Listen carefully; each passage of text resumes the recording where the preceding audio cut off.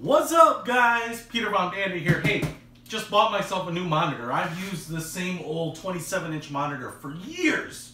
And so I thought it'd be a good time to upgrade to a slightly larger monitor. This one's by Sceptre. It's 32 inches. It's also curved. And the reason I got this was because for about 230 bucks, it seemed like a 32-inch monitor at that price point is a pretty good deal. And then to find this one, which was also curved, seemed like a really good deal. Now, as we go ahead and unbox it, I should probably just tell you that, in general, I'm not a big fan of curved screens as they relate to TVs, but I am a huge fan of curved monitors because you're usually only using them by yourself, you know, whereas a curved screen, like on a TV, favors a single viewer. It does not favor multiple people, especially people sitting at different angles from the TV. It actually could cut it off.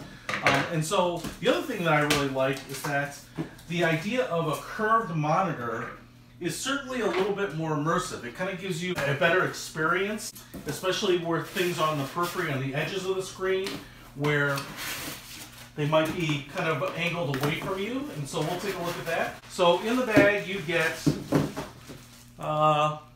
a Sceptre Phillips head screwdriver, a little one there, so that's kind of cool. You get a standard VGA cable. You also get an HDMI cord. That's pretty nice. You get one Phillips head screw. I assume that's for mounting the stand to the TV. And then you get your instruction booklet. And then we have also, the stand is a little separated. And here it is. It's kind of like a metal oval. And it's like painted. But it's got some pretty nice heft to it. And then we have the monitor itself here. And the whole thing is actually really quite light. I'm actually pretty surprised because it has the arm for the mounting kind of sticking out from the back here. And here it is. And it has Sceptre on the back here. It's obviously upside down. Much thinner display up here. Most of the mass and the bulk is on the bottom there. And a silver metallic bezel all the way around. As you can see here, it might be a little tough, but you can definitely see that this thing is curved. And if that's the bottom, if we look at the top here too, you can see here that the top is curved as well. And so I think that looks pretty cool. Now, the one thing that I was a little curious about is I actually think the bottom portion is curved maybe more than the top portion, which is okay, but I wasn't sure if that's truly the case. Now, to put this base on, there's a little raised portion on the base right there with the screw hole. And then on the bottom of the post, there is a recessed area where it's going to fit into, and then a screw, the threaded screw portion there.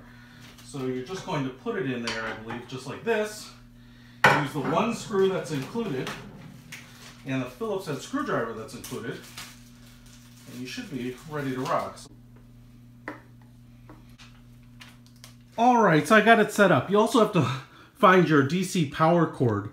This was kind of more buried in the box, so don't forget that that's there too. And so here's the monitor. So I'm pretty impressed with it right off the bat. I mean, I think it looks good.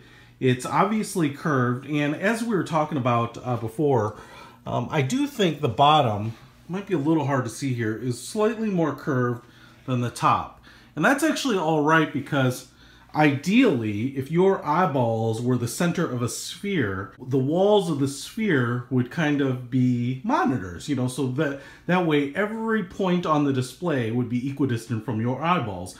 And so as you're sitting up, usually up here and kind of looking down, the things on the bottom would need to be a little more angled up as opposed to the things up here, which would kind of be even with your eyes. So it's actually not bad that it's more curved on the bottom. Now, the other thing that I'll say is that usually the curves on all these curved monitors that I've seen are pretty gentle. They're kind of measured based on a radius, and usually what it means is that if you were to put all these monitors side by side just like this, you know, the circle would actually be very, very large.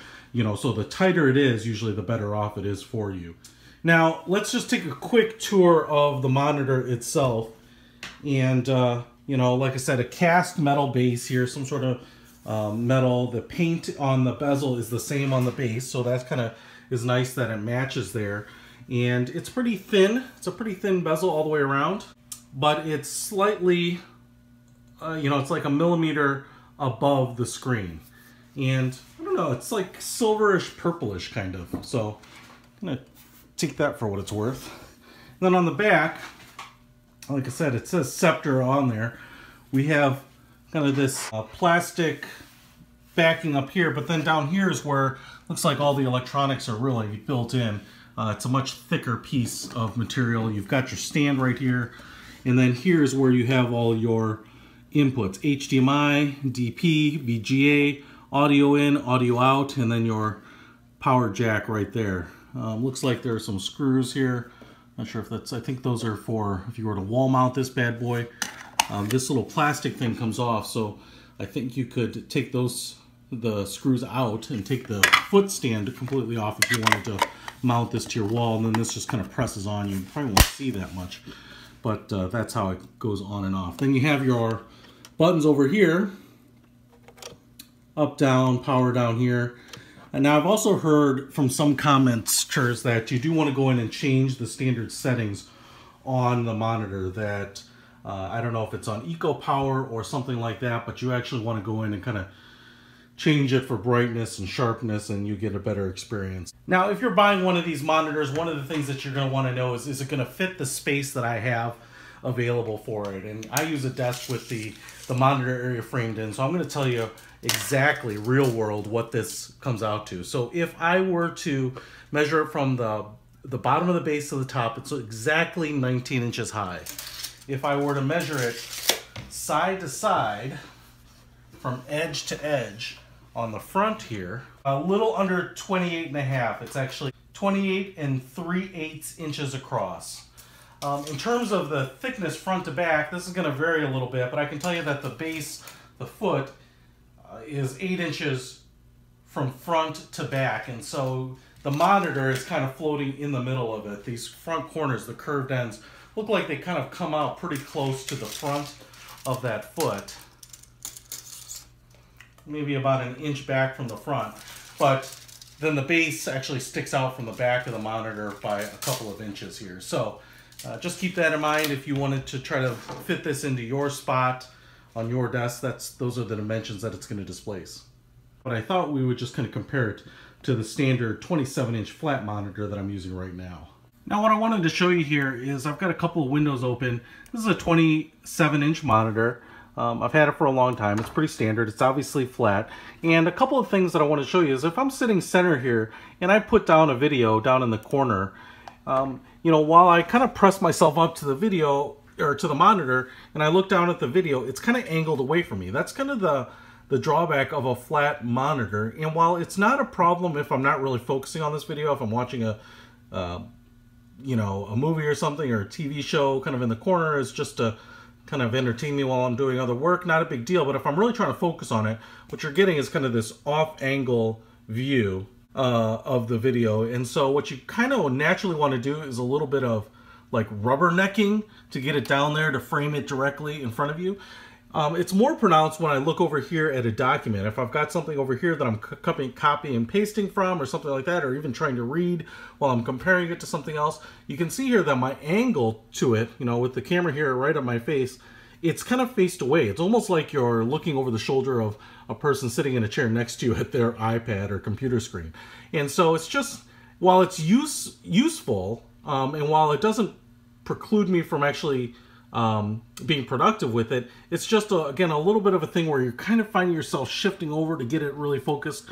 And for those of you who use flat monitors, you may find yourself dragging these things to get it right in front of you a lot, just like I normally do, even though, you know, from a productivity standpoint, it probably doesn't matter if it's there. Now, I don't expect these things to be solved perfectly by a curved monitor, but I do expect some improvement. So let's find out. All right, so first of all, again, as I was moving it from my old monster 27-inch monitor right here to the new one, this monitor is way lighter. It's much thinner. I mean, I'm sure that's the new technology and LED and all that, but I'm able to push it much further back, closer to the wall, those types of things. I think it looks great. It's obviously curved.